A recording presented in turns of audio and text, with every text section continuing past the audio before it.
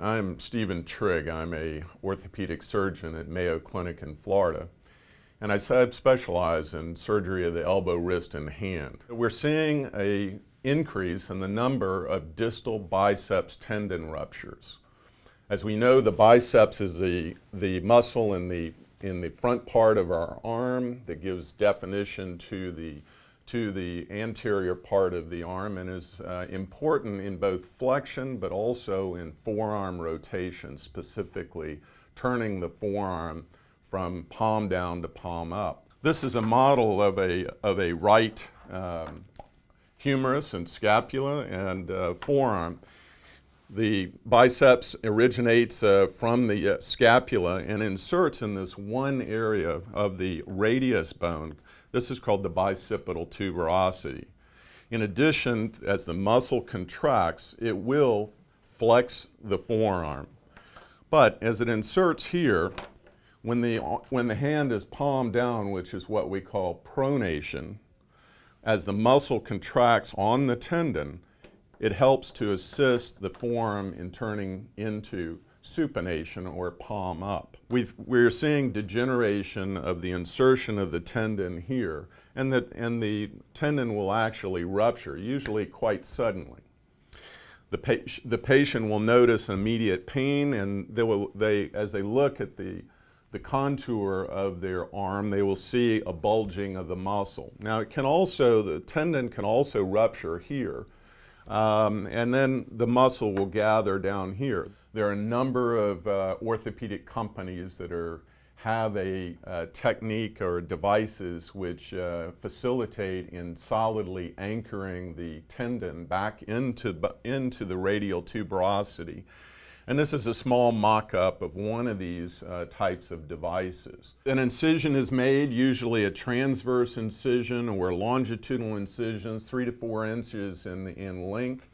And we dissect down into the area to expose the radial tuberosity. And we then have to gather the retracted tendon. Oftentimes the tendon, and this little shoestring is used to show this, the tendon will actually retract up into this area. So we have to find the end of the tendon and bring it back down through the incision to be able to work on it. Now, one of the things that allows this procedure to be effective is this very strong suture that many of the companies have developed, the so-called super braids. They're very, very strong. They can exceed the strength of the tendon in many cases. So what is done is the end of the tendon is freshened. Oftentimes there's some shredding of the end of the biceps tendon. But we do a very effective whip stitch of the end of the tendon. And so the suture comes out. There are 2 limbs of the suture. And this small device is called a suture anchor or an endo button. It has 2 small holes in it, and the suture is then passed through in both ways, and it engages this little device. We then have a drill that drills completely through the radial tuberosity, and I had to break this here to be able to show this effectively.